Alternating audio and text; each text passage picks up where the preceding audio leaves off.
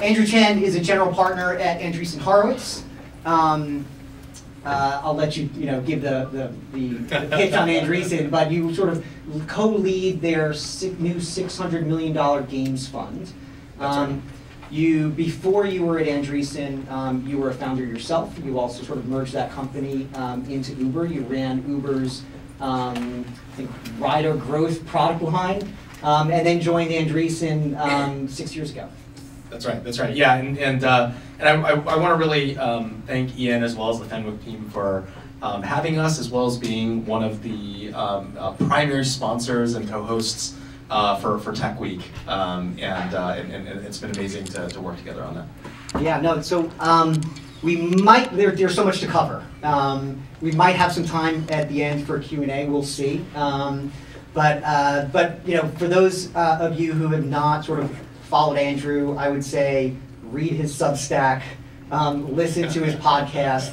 He's incredibly insightful about artificial intelligence, about innovation, about gaming, really about sort of everything that is sort of at the core of what we're all trying to build, which is new companies and innovative solutions for the world. So really excited to sort of talk about things. We're going to cover a couple different topics. So we're going to sort of get Andrew's thoughts on the current state of AI. We're going to get Andrew's thoughts on investment opportunities in the space, his thoughts on companies that are succeeding or struggling on go-to-market strategies in the space. We're going to sort of dive a little bit into the New York ecosystem and gaming ecosystem, and then we'll sort of have some closing questions. So let me just kick it off with where are we, right? So ChatGPT launched a little over 18 months ago. It feels like a tsunami of change has started, but it still feels like early innings. So give us set the landscape for us right now. Yeah, I mean, I think the most fascinating thing about the whole technology landscape here is many of you guys may know that a lot of the core research that went into AI really was in academia. In the 1970s, and it was really all these technologies which today it's so funny that there's this big bucket that's just AI, but there's a ton of research that went through many decades in order to bring to market, but it was really viewed even as recently as 3 or 4 years ago is almost like a deep tech kind of weird nerdy thing that was going to cost $50 million to get, by the way, what is the product that you're even trying to build, et cetera, et cetera. And then obviously this amazing moment with, that ChatGPT's given us, to really build, this whole movement around it. And so we're very, very, very early, in very early innings. And we've sort of viewed it as really a couple different S-curves, happening at the same time. And obviously the most important one is all the foundation model development. And we're seeing, a really interesting thing there of both the closed, LLM models as well as, Mistral, which is one of our portfolio companies, the open source models and Llama and others that are chasing along. We obviously now see in 2D and images so much work out of the Midjourney and Stability folks. And that feels like that's in really good shape. We maybe would have all been incredibly thrilled a year ago to be able to type in something into a text box and have this incredible image appear. But now it's kind of like, okay, all right, well, but what else can you do? Now impress me with some video. Now impress me with some interactive stuff. And so I think what we're seeing is that. There's been a huge novelty effect, and we're going to get back to kind of what novelty effect really means in the case of all of us building technology products. But it also means that we're going to slowly fill out all the foundation model layer, because how many are we going to have, right? Are we eventually you run out of senses. So are we going to have 50 or 100 of them? Probably not. You can imagine there being maybe a dozen. Kind of core foundation model companies that are all incredibly valuable, that do music and 3D and 2D and video, and and maybe there's some additional specializations that become interesting companies, but we're gonna start to eventually hit some kind of consolidation point where that's happening. And so I think, and then by the way, going back to the regional thing a little bit, is that a lot of the foundational model work is kind of all over the place. Mistral's in Europe, and 11 Labs is in London, and a lot of this stuff is in the Bay Area. But the most exciting thing about it, I think, is the next S-curve that comes on top of that, which is, there's a joke that these days, like every startup is an AI startup. Like every deck is going to have at least a slide in there that they're doing AI or not. And that's great, but what that means is that there's a lot more founders and a lot more entrepreneurs that can take the work that's happening at the foundational layer and actually build deep verticalized products that really solve problems for customers. And I know people derisively will call these things like GPT wrappers or whatever, and then like that's maybe that's true. Maybe there's a few that are like that, but I'm also just a strong believer in the power of specialization and really custom go-to-market motions and having an account manager and like deep domain expertise. And I think that's going to unlock a lot of really interesting industries, whether you're talking about healthcare or real estate or finance or many of these other things. And so we're very early, I think, on that in that part of the S-curve. And we have probably over half the firm at a16z spending time funding all of these various areas, and so it's a very exciting time, and I think we have a lot of different guesses as to where the S-curve is going to go, but wow, what a time to be in the tech industry, just as everything is changing. Thank you. That's great. I think I was listening to one of your podcasts recently, I think with Mark Andreessen. And you were talking about how a16z is really sort of leaning into, two things, really the open source movement as it relates to LLMs, and also the policy side of things to ensure that from a regulatory standpoint, there isn't sort of regulatory capture that might happen from a government standpoint that might sort of tilt the tide in favor of the large incumbents and hurt the startup company. So maybe you could sort of talk about those two things, sort of how you view and how A16 views sort of the relevance of open source and the importance of how our government and maybe the EU as well sort of like approaches regulation to ensure that the startup companies have a fighting chance to innovate and succeed. Yeah, that's right. Well, one of the points that Mark has made in the past is that the fact that the internet is an open platform, the fact that we are able to go and build these websites, and we have open standards and all that, it might be that is just like it's a fluke, and the reason why you can say this is because look, at the dawn of computing, if you're looking at IBM and you're looking at OS 360, you're looking at the apps that were built on top of these big mainframe computers, that was a completely closed proprietary system.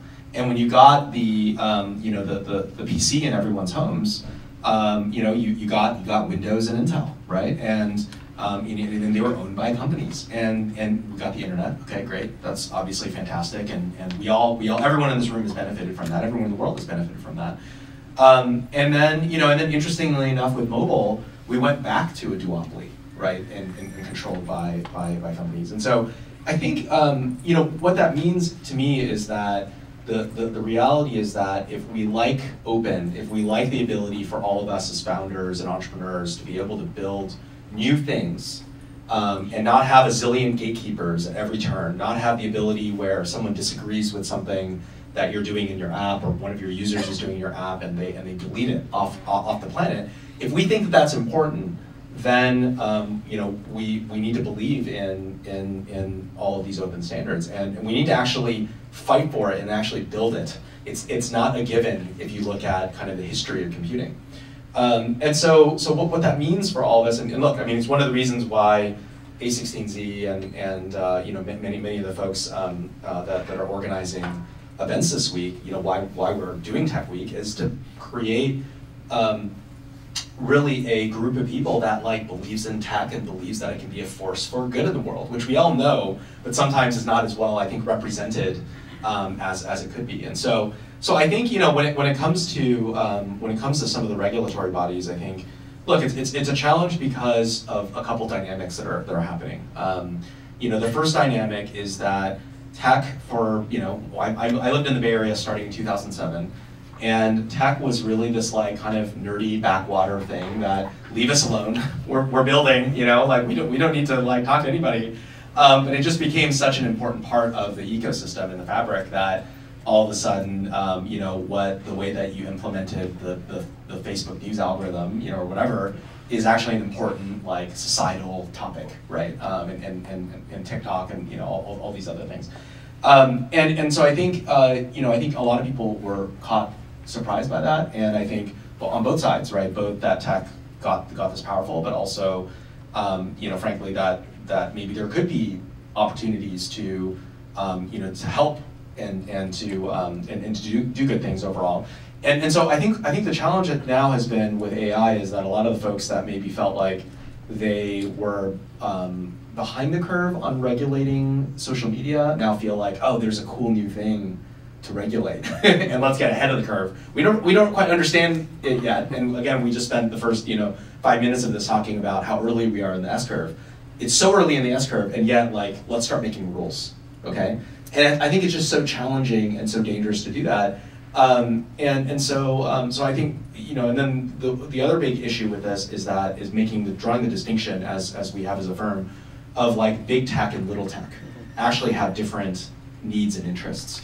If you are one of the $1 trillion incumbents in the industry, actually like a lot of regulation might benefit you a lot because you have just tons of tons of people, tons of headcount, ready to go implement all these changes that are required.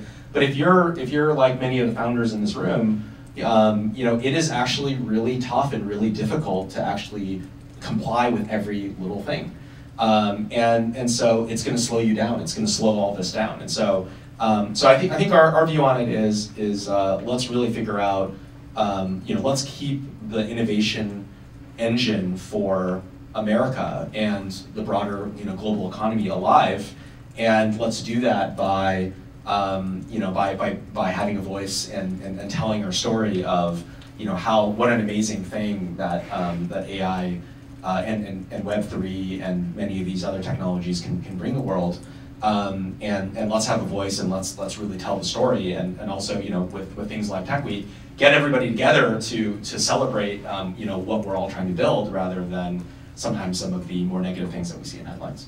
Yeah, I think that's really, super important. I feel like one of the drivers of the urgency of regulation is the techno-pessimists, right? And doomers. Right, the doomsayers, right? Yes. And so, you've been on record, and so is your firm, of being very optimistic about the possibility of change and what technology can bring and what it has brought in the past and what it can bring in the future. So talk a little bit about that, because I do think that is a critical piece to ensuring that not only that like this community and the other communities thrive, right, but that the doomsayers do not sort of influence the regulators, right, to sort of overstep their bounds and really diminish what is possible with innovation. That's right. Yeah, and two things I'll say. So one of my favorite Twitter accounts and they have podcasts and a bunch of other things is called the Pessimists Archive. And what it is actually a collection of all these article clips, through the last 200 years of all the new technologies that have been invented and all the news headlines of people freaking out because, for example, some of these things will be so familiar, is that, for example, novellas, sort of short form fiction, write-ups had to be invented, right? Because for a long time, if you had a printing press, you would just print Bibles, just like nonstop, and then you were printing pamphlets and other things. They were mostly nonfiction in nature, and so the idea of having these like fiction, story-driven kind of things had to be invented. There's a whole industry of people, writing these things, and you'll find a headline that's like, well, if so many people are staring at these pages and imagine what their life could be like instead of living real life, this is so bad for society. And it's like, it reminded me all the things of Black Mirror, like what happens if, everyone stares at their phone, like what's gonna happen, and they have one for like bicycles. It's like, oh, if we let people, bike around, then all of a sudden all the young people are going to be dating each other, and like we're not going to be able to control who they date, and like isn't that going to cause the downfall of society? And so anyway, so it's just great. And so I think one of the interesting things is just following kind of this pattern that's existed for many years. And look, I mean, I think for us, we obviously there are laws, like if you are asking an LLM or one of these models to say something or do something that then allows you to commit a crime, you should obviously that should definitely be illegal. I think the interesting challenge is and the recent bill that's being discussed in California as an example is like, to what extent should you have laws that dictate things on tied to like how many parameters a model has or how it works or things like that. I think that's when you're like really reaching in and doing something that could potentially affect an industry that's really frankly in its infancy. Yeah, and my trust in state regulators and don't get me started on that. I'm trying to be nice. Understand what a parameter is, right? Is very low. No, I mean it's being written by staffers, right? And so I think the challenge is, like people are passing these laws that don't, nobody fully understands. And many of you who have watched the congressional hearings where they drag up, kind of various tech leaders and ask them questions about Wi-Fi codes or whatever, it's just great, because it really tells you a little bit about like these are the folks that are regulating us. And actually one other kind of quick note on this: if you look at the U.S. stock market and you actually take out tech, from the market cap, and you compare that to Japan and you compare that to Europe, what you see is that a lot of the growth of the U.S. economy has fundamentally been driven by tech, and it's really frankly like a treasure and a golden goose of of the U.S. economy. And I would just hate to take one of these waves, one of these S curves, and right before we even figure out how it's going to add value to everyone on the planet to try and try to squeeze it too hard. Yeah, no, that's great, and it is. I think it is so amazing that whenever there's sort of a question about America's leadership in the world, right? Here we have like the latest tech wave. It certainly seems like, even though it's early innings, that this is going to be a very dynamic change agent for the entire landscape. Whether you're sort of an AI native company or you're a company that just has to adapt to this technology, it's going to be incredibly impactful, and yet here we are leading again. That's right. And look, if we're going to be talking about biotech or defense, look at all the drone warfare that's happening. If you're going to talk about finance, you're going to talk about social media. I mean, these are all things that are going to have AI ultimately underlaying, everything. And so I look at that and I'm like, wow, like this could change a lot of industries all at once. And the U.S. stands to be able to benefit, and like let's see where this can go. I mean, I think it's a very exciting time, and simultaneously, obviously, one where we need to be careful about what might happen. Yeah, no, and a perfect pivot to the next topic. Let's put gaming aside, because we want to sort of do that separately. But talk about what you're excited about. Like, what do you see as, and what does Andreessen see as amazing opportunities to invest right now in companies that are AI native? Yeah. So there's a great blog post that my colleague Chris Dixon did, and he runs the crypto team, and he had this framework that I just thought was so great, and it's really one for Web3, but I think it applies very, very well to AI as well. So what he said is, look, all of these technologies that are being built, you can easily classify them as being, weak form or strong form, okay? And and every flavor of technology, there's always a weak form version and a strong form version of it, And so, an argument would be, oh, well, if you're going to do internet payments, you're going to do PayPal. Okay, yeah, that's sort of weak form, internet payments. Strong form internet payments might be Bitcoin, right? And you can kind of go down the list and kind of make all these examples. And I think one of the things that we're seeing today is that we can kind of imagine, if you kind of use the word like Copilot, for example, and you want to put it next to any industry, you can kind of imagine like what all these products are going to kind of look like. It's like, oh, well, actually, I mean, there's a bunch of companies working on legal right now. Oh, yes. Probably some in this room. Yes, yeah, exactly. And so you look at that and you say, okay, cool, yeah, Copilot for lawyers. It's like, okay, cool. You can immediately imagine what that looks like, and we are excited about that. And I think those are interesting spaces. I think those are weak form though. That's the like nice friendly version, because you're kind of saying, okay, well, it's going to help everybody in the existing kind of incumbent like industries. And I think the more interesting question is, what does the strong form of all these technologies look like? And I want to use a quick example of this, which is if you look at video on the internet, you might have said kind of in the early days that there was a company called Brightcove. And this was based in Boston many years ago. And the idea was, okay, let's just take video that's already been captured for TV and movies, et cetera, and let's host it on the internet. And here's a bunch of infrastructure that helps you do that. Okay, that's great. That's the weak form version of video. There's a reason why we don't hear about this company very much anymore. The strong form is like YouTube, which is, okay, let's just let anybody upload anything, and it can be any length, and let's just see what happens. And if you were in Hollywood, you might have said, oh no, these guys are going to go and they're going to build, they're going to disrupt Hollywood and they're going to make TV shows and this and that. Turns out they're not. They're actually going to make cooking videos and travel vlogs and like unboxing. I mean, if you told me that there would be, millions of hours of unboxing content on the internet and that people actually want to watch that, like that's shocking. That's shocking. But that is the strong form version of what it is. So I think in a lot of these cases, it's like we'll see a pitch that's like the AI dating app, and it's going to make it so that people can chat with each other on the thing, and that's a cool weak form version. And then there's the strong form version that's like AI girlfriend or boyfriend or slash whatever, and it's going to be a digital companion, and it's actually going to be more engaging and interesting to talk to than a human. And like those are the ones that I think are the ones that can potentially break out into entirely new markets, and I think that's really fascinating.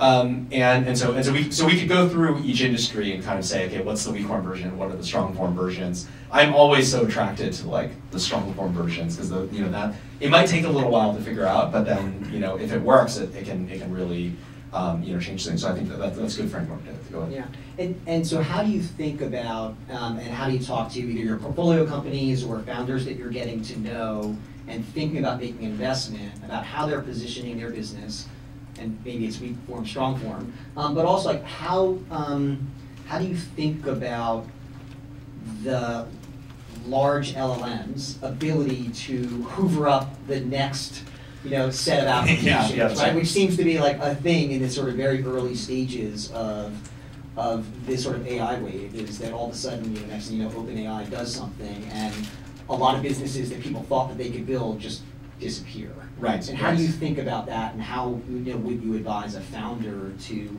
whether it's building a moat or sort of building a different business that has some protection against that issue?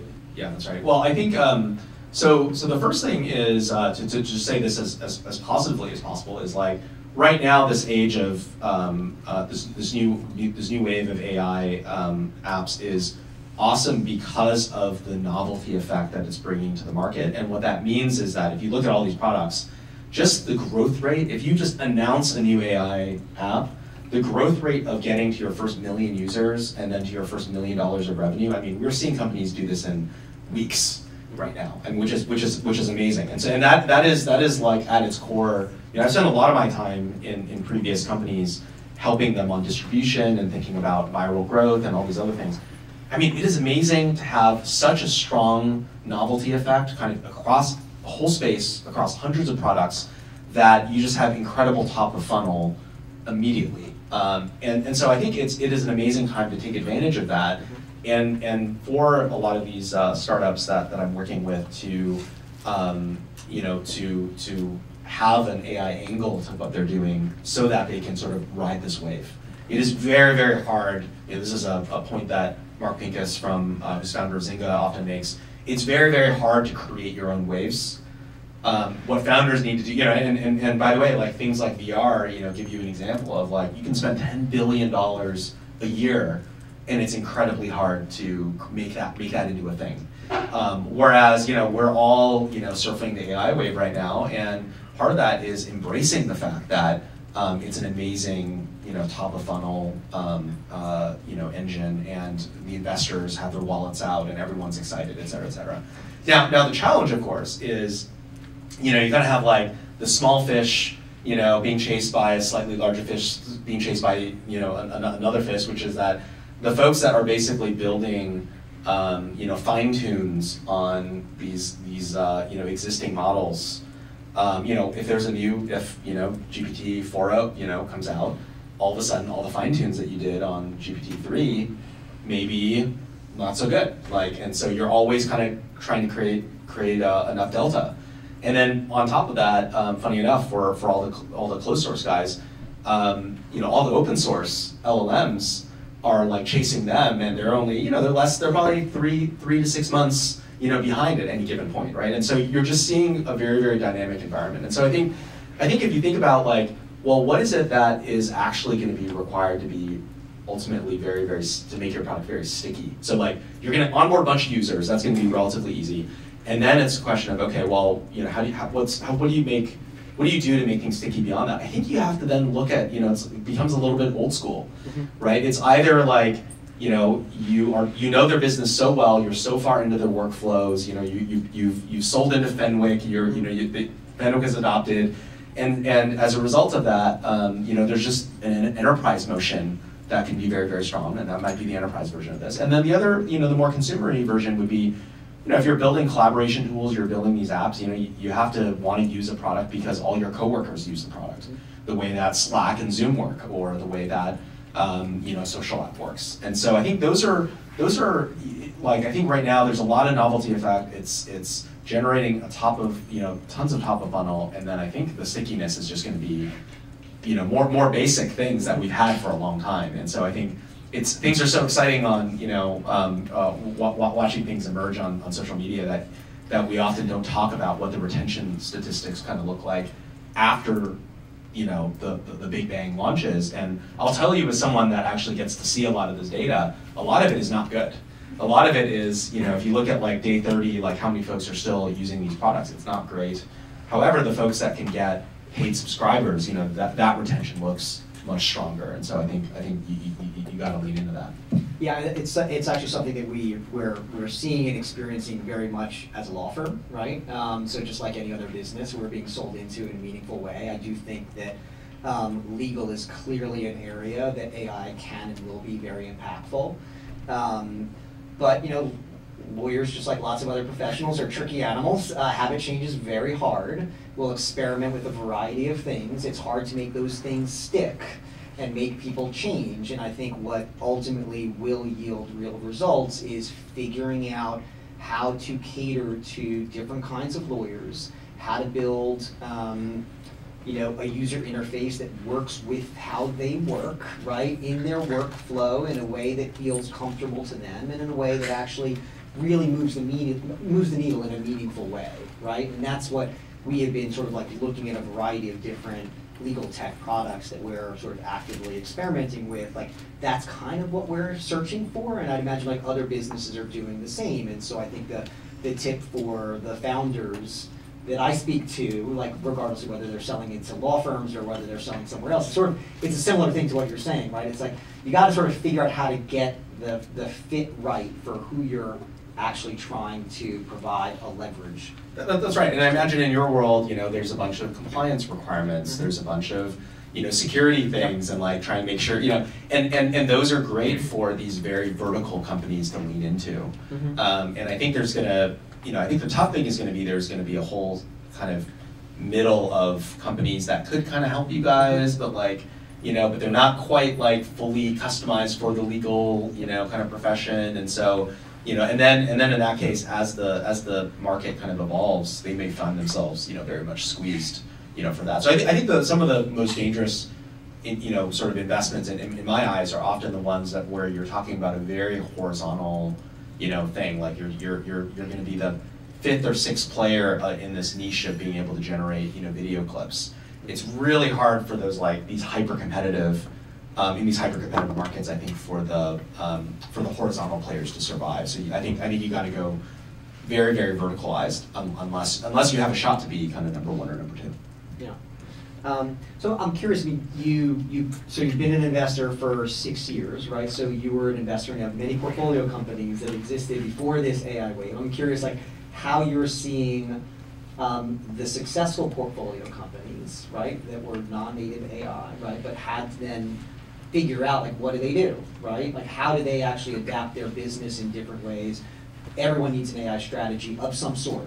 What are you seeing the successful portfolio companies that are not AI native do to sort of adapt to the AI world and stay competitive? Yeah. Well, I think I think one of the hardest parts for these companies that have been around for, let's say 5 years, and then all of a sudden you have this AI wave, is that de facto everything that the temptation will be to make everything in their product strategy and their product roadmap ultimately be a weak form implementation, because it's so hard to think about your product that you have that all of your customers like, et cetera, and then for you to really sit down and think, okay, if I were to do this from scratch today, what would I actually do? And so I think what tends to be the easiest, I mean, to touch on game studio companies for a second, what's very easy for folks like that to grok is like, okay, I'm building a game, it's gonna cost tens of millions of dollars, I'm gonna give my artists this like co-pilot thing, and then as a result of doing that, they're gonna be able to make their 3D models 50% cheaper. Like, that is like they can just understand that. And I think everyone that is in an industry where there are these weak form products should just go adopt them, and I think that's fine. I think the challenge is to get them to think kind of originally, as we're talking about, of like, okay, no, if you were to start the company again, disrupt yourself. Like, would you actually make your home screen the way it is? Would you actually make your kind of primary interaction, would you actually make it what you've set out to be, or would you kind of change it dramatically? And a good example of this, I'm on the board of a company called Substack, and Substack's a wonderful company, allows people to publish a newsletter, and I write a newsletter on there. And one of the things that I love about what Chris Best, who's the CEO there, has done is he's hosting hackathons like every month right now, getting his team to build like little plugins and what do we change about kind of like the product experience, and just experimenting. And he himself is like building on top of all of these kind of various LLMs to see what's actually possible and to really bring it. And now he has a bunch of awesome ideas of, you can imagine, if you have a lot of text, as Substack does, and they also have podcasting, and they can do transcripting, and they can do a bunch of stuff with video, like that's all very, very interesting. And maybe there should be a writing co-pilot, and maybe there should be, he has all these ideas that are kind of based on that. And I think it's still early enough in the S-curve where a lot of companies are able to adopt. And if you look at the mobile wave, which sometimes this AI wave is kind of compared to, for a lot of folks, it took them years to actually adopt mobile, and for some folks, it ended up being fine. Like LinkedIn's a good example. They were mostly a web property. Airbnb, same thing. Mostly a web property, primarily benefiting from SEO, and they took a couple extra years to build their mobile app, and ended up being fine. The challenge is if you're in one of these markets that, like, on mobile, where you were AOL Instant Messenger, or you were ICQ, or you were one of these, and then WhatsApp is about to appear, like, it's actually existential for you, right? And so I think one of the interesting parts will be just looking at what particular product category that you're in, and how existential would it be, to have an incumbent. And if you're in, for example, content creation tools, or you're in video, if you're Adobe, of course you have to be, you have to turn that battleship like immediately because of what's about to happen. Yeah. So you brought up gaming. So let's pivot to gaming, right? Talk about speedrun, right? This is sounds amazing, right? For those unfamiliar, right, this is, I think, 30 to 40 companies that you're sort of bringing in very early stage investments at the cross section of sort of games and AI and technology. So talk a little bit about what are you trying to accomplish there? Because it's a very different strategy than what I would imagine would be a typical strategy. Yeah, so look, I think if you look at, this is a little bit, many of you follow Andreessen Horowitz in the news, but one of the most interesting things that a16z has been doing over the last couple of years, when I joined the firm, it was under 100 people. all of us went to Menlo Park and sat around a table every day on Sand Hill Road, and it was a very like traditional, firm. And it's amazing that 6 years later how different it is. And we have offices in New York, and we're opening our new LA office soon. And we obviously have our SF office. We have one in London. And the structure of the funds has also been changing as well. So rather than having one central kind of venture fund that kind of does everything, what we've been doing is we've been building these vertical funds. So there's a bio fund, a crypto fund, a gaming fund, that's us. There's American Dynamism, which was just launched as well this year, headed by two of my favorites, Catherine Boyle and David Yulovich. And so the really interesting thing about building these vertical funds is you're often, maybe a good question to start with is like, why even build a vertical fund? Why not just do the investments out of the main fund? And I think what we ended up realizing and deciding is that, look, like a lot of these industries, and American Dynamism is a good example, and gaming is a good example, and crypto is a good example, they're just their own ecosystems. They have their own conferences, their own alumni networks, their own kind of constellation of important companies, and so you build a vertical fund in order to go into these ecosystems and really plant the flag and build it out in a way to be able to tell the entrepreneurs, like, hey, this is not just like a onesie twosie investment, into the sector. Like we are here. We're going to build multiple funds. We're going to hire a full-time team. All we care about is your space, and so because of that, that's the commitment that we have to your company as well, right? And so for gaming, we started it, for a bunch of different reasons. One of the main reasons is that we sort of see it as the next major social network paradigm, right? If you go back and you look at what teenagers and kind of young people are doing with their time, they're playing Minecraft, they're playing Roblox, they're playing Fortnite. A lot of the most interesting things that are happening from a consumer standpoint, just overall, touch gaming, whether you're talking about streamers and influencers, or you're talking about esports or in any of these. So what we did was when we kicked off the Games Fund, we sort of thought, okay, let's go invest in all the known amazing founders. So we went and invested in Nate Mitchell, who's the co-founder of Oculus and his new company. We invested in Chris DeWolf, who founded Jam City and MySpace in his new company. We went and invested in the creators of League of Legends and World of Warcraft and like all these amazing founders. But we also sort of thought, okay, this is great, but like, what about all the like college students that are gonna like build something in their dorm room? What about all the folks that are super early in their career? Like, how do we, if they have an amazing insight, how do we invest in those people? And so to answer your question, with Speedrun, we sort of thought this is an amazing opportunity for us to tell the world, like, we are investing, we're very happy to be first money in. You don't have to have a product. You can literally just have some slides, or like a sketch of an idea. We'll invest and be first money in. And so to give you guys a sense of it, in the last batch, when we announced that this was going to happen, we had 4,000 companies apply. We have interviewed 400 of them-ish. And we start with a 10 to 15 minute interview, and then we kind of dig in from there. And then we're going to fund roughly 40 of those companies. And it's a super, super exciting thing. And not only do we do that, and it's not all gaming companies, it's actually AI and infrastructure, and it's gamified kind of consumer apps like kind of the Duolingos and Twitches and that kind of thing of the world. But after we're done with all that, it's great because we also then get to share all of these companies with our favorite seed investors and angel investors and VCs, and really use these demos days as a way to like really collect all the important people in the ecosystem and bring everybody together and like build the ecosystem together, right? And that's been the thinking with all. So we have a demo, we have a accelerator program. The crypto team actually has one called CSX that's running in London right now, and I'm sure this will only expand in the future. Yeah, what I love about that is it gets back to the whiteboard example that you were using before, right?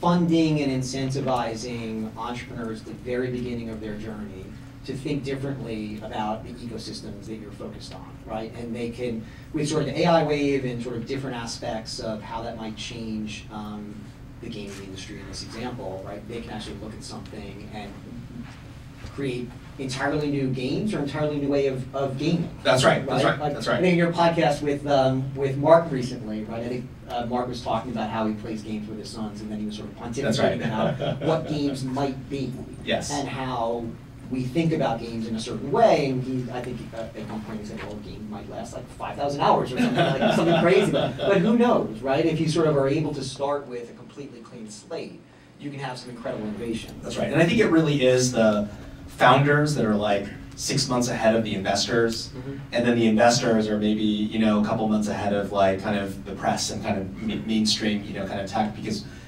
and it really comes down to like the founders that are out there that are closest to all the trends and all the new technologies. Like they're the ones that tell us where the world is going to go, and so I always feel enormously privileged to be the recipient of all the knowledge.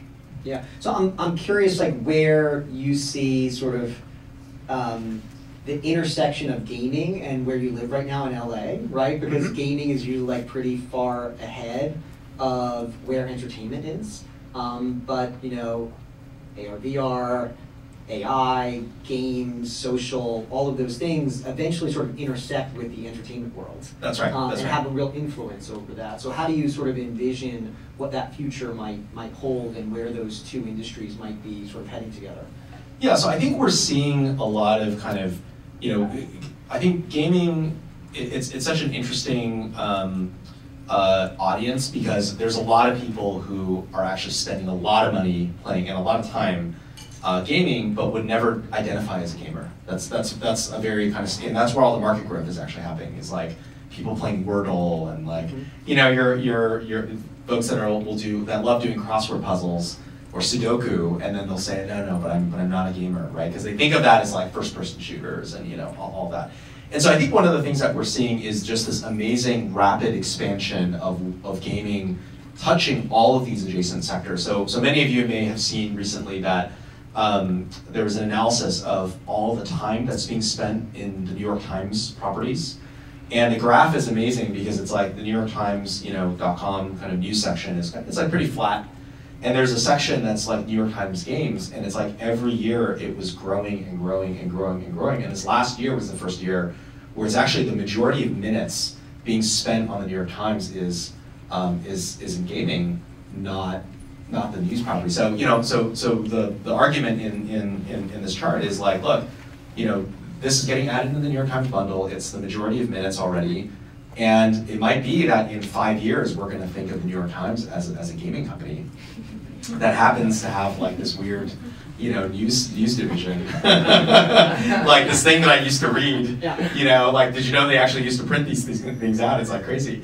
So that's like one flavor. And then Netflix has a huge gaming effort that's happening. They have 9 studios. If you open up the Netflix app on your mobile phone, you'll see it's part of your subscription. Look, for them, it's like, if you're going to spend $100 million on a show, you can spend, a couple chunks of $20 million, checks to license games and put them in the app, and then people will burn through all the content, and that's an amazing value prop for what they're trying to do. Amazon Prime, they have gaming in their bundle, and there's Apple Arcade, and like on and on and on. So I think you're seeing this really interesting thing where all the media companies are starting to bundle in gaming, and I think that's going to expose a lot of folks. And then the other interesting thing is just in popular culture. I mean, over the last 18 months, we had the Last of Us TV show, the Fallout TV show on Amazon's doing quite well. And then we also saw things going the other direction, which is like, Harry Potter going to a video game, Hogwarts Legacy, which made hundreds of millions of dollars. And many other examples. So I think it's a very exciting time to see the convergence of the whole industry.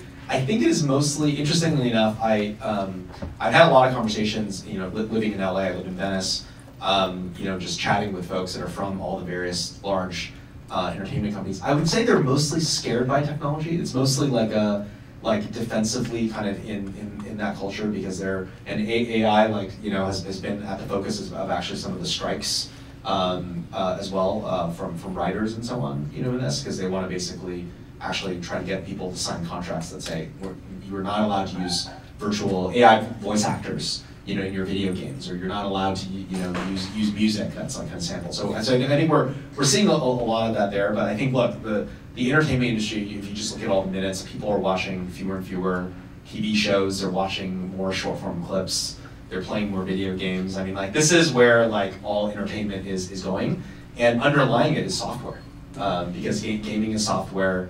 You know, these short form video platforms are software, and so I think in the tech industry, we certainly will benefit and be able to drive the agenda on many of these things.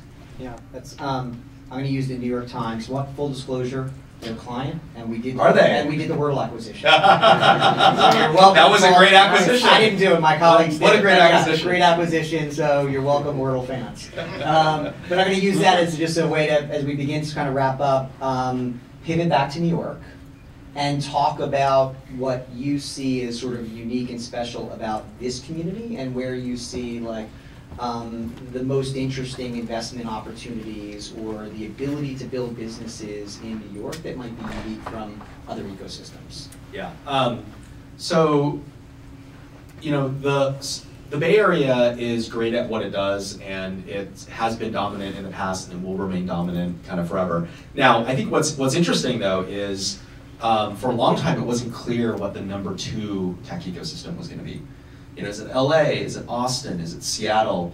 Is it New York? Is it London? Like, what is it? I think post-COVID, it's very clearly, if you're not going to be in the Bay Area, you're going to be in New York. I mean, I think that's super obvious. Like, that is facts now. And so I think that has created a really interesting gravitational pull within New York to be able to access Europe, to be able to access the rest of the East Coast.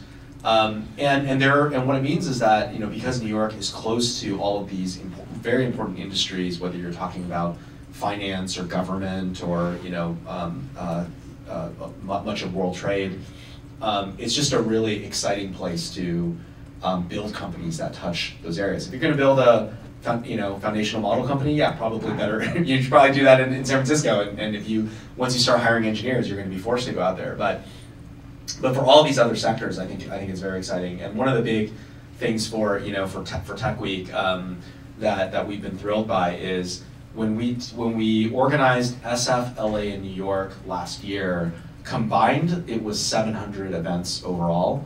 And in New York this week is combined it was 1,000 overall, and then this week in New York it's 700, right? And it just tells you. How deep the ecosystem is that you can have, this much going on. And when you look at the calendar, it's like every single industry, tons of different companies, and we'll crunch the numbers later. But I think a tremendous percentage of people actually traveled to come to New York because it is such a destination, and that's the kind of thing that it's just much harder to imagine folks, going to some of these other cities. And so I think it's. The last couple of years have played out very, very well for the New York tech ecosystem. I mean, this, again, from just last October, which was the first New York Tech Week, to now, right? So less than a year. It's incredible, like, how much this event has grown. Yeah. And as we've talked about before, the thing that I think is really innovative about what you've and the rest of the Andreessen team have built with the Tech Weeks, right, is you sort of you've allowed creativity to be the driver of what and where this event can go, and haven't sort of given it constraints. So it sort of like touches back to some of these. Well, most conferences are closed, right? And this is open, right? That's right. So it's very much in our ethos. You haven't really sort of constrained the creativity of the community, right? Instead of doing that, like having a particular venue with a set agenda, how you might be a speaker or not be a speaker, really like in a way that you've talked about building your companies, right, and building different ecosystems, right? What you've done here with Tech Week, which I think is amazing, is really just allowed the communities to sort of drive that engagement in all different ways. That's right. Yeah, and maybe my final plug on the Tech Week thing is, for those of you that are in doing something B2B and you're selling into either the startup ecosystem or SMBs and so on, the cool thing about organizing one of these events is you basically get it onto the calendar, and you'll walk away with a lead list of potentially thousands of emails and people that are interested in the topic that you've created. Now, sometimes you have to turn away a lot of people, and you can just host whatever your venue accommodates. But it's really I think a no-brainer for anybody that is doing stuff in B2B to host. And we intend to there's a whole team that's working on it these days. Rose in the blue jacket is one of them, and I think there's a couple other folks here. But we intend to continue expanding this and do this over multiple years, and would love to partner with all of you for this Tech Week and beyond. Amazing.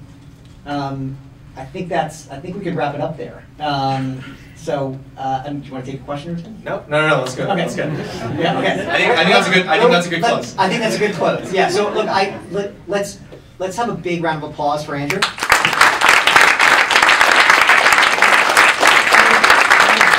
a big round of applause for his team at Andreessen Horowitz for putting together an amazing Tech Week.